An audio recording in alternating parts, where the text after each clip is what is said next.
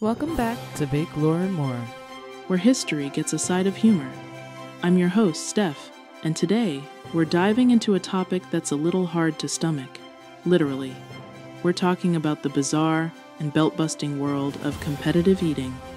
It's a sport, yes, sport, where the athletic feat is measured not in yards run or goals scored, but in hot dogs, pies, and burgers devoured.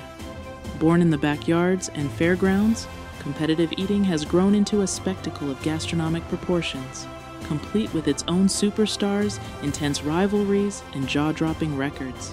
It's a story that stretches back to county fairs and local festivals. But the modern world of competitive eating really took off in the late 90s and early 2000s. It was then that eating went from a fun fair activity to a full-blown competitive sport, complete with televised events and major corporate sponsorships. We're not just talking about a casual pie-eating contest at the county fair. We're diving into events where seasoned athletes train their stomachs to handle an insane amount of food, where techniques and strategies are discussed and debated, and where eating a few hot dogs is just the appetizer. Welcome to the table. The feast is about to begin. We're talking about events like Nathan's Hot Dog Eating Contest, an annual 4th of July tradition that's part sports event, part circus, and all entertainment.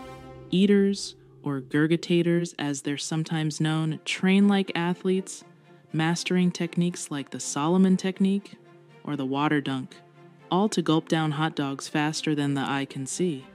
But it's not just hot dogs. There's the Acme Oyster Eating Contest in New Orleans, where shellfish shucking meets speed eating, or the Wing Bowl in Philadelphia, a pre-Super Bowl event that turned chicken wings into a competitive sport.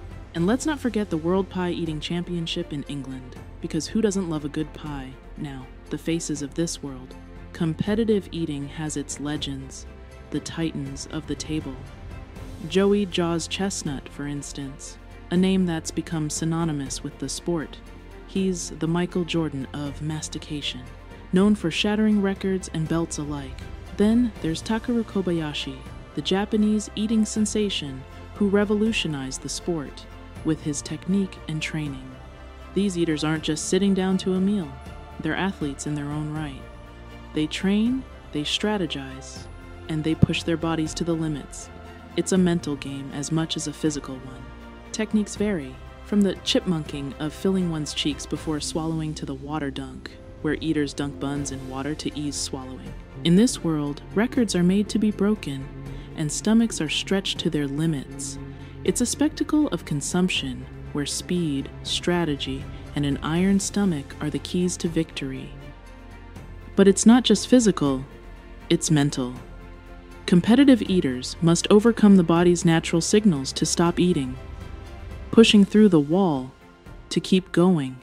Mental toughness is key, as is a strategic approach to each contest.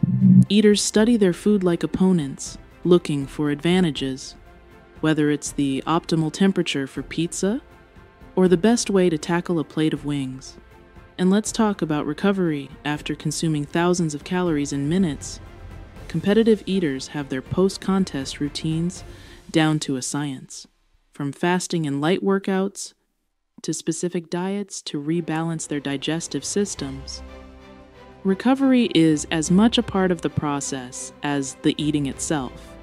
In this world, your competitors are your comrades.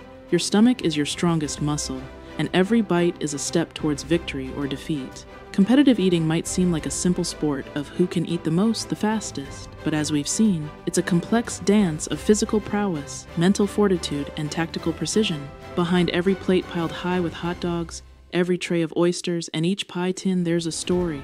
These aren't just eaters, they're people with passions, dreams, and an appetite for more than just food. They come from all walks of life, from the student who discovered they had a unique talent at a college eating contest, to the office worker who traded spreadsheets for speed eating as a form of escape and expression. In a way, it holds up a mirror to society, reflecting our fascinations, our excesses, and our communal spirit.